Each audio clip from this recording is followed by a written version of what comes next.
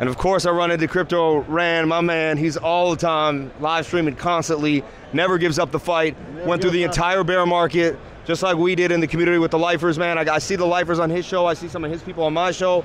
Man, how you been? God bless you, thank you for coming on in. What got you into Bitcoin initially? Like, when did you first really get into Bitcoin? Gambling, I love gambling. I'm a DJ and I was doing arbitrage, and I realized you can make a lot of money arbitraging Bitcoin, so, I mean, we go where the money is. Yeah, you go from one exchange to the next and just flip it. We're making a lot of money. 2015, 2016, 2017, we were making a ton of money arbitraging, 20% sometimes. Sometimes the difference on exchanges was 20%.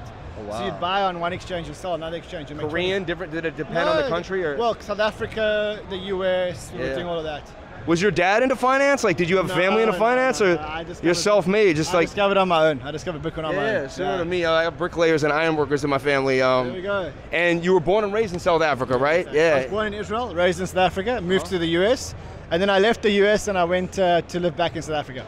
Oh, that's pretty cool, man. And do you plan on ever coming to the U.S.? Probably, I don't know what the regulations, but does that ever make you think of not wanting to come here? Well, that's right. I'm going to come back here when there's regulatory clarity. When there's regulatory clarity, I'll be back. But I think I see you in Miami or Sarasota, Florida, man, right? Well, I'm just going to come here. This is going to be the place, right? I was here for a couple of months, but I left because there was no regulatory clarity, and I couldn't do what I wanted to do, and I just thought, let me come back here when you guys sort your shit out, I'll be back.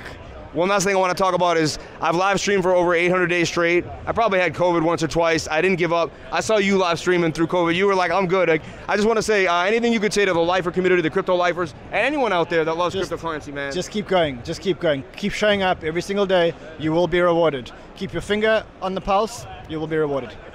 Amen, man. Amen. Yo, God bless you, man. Thank you so much for your time. Yo.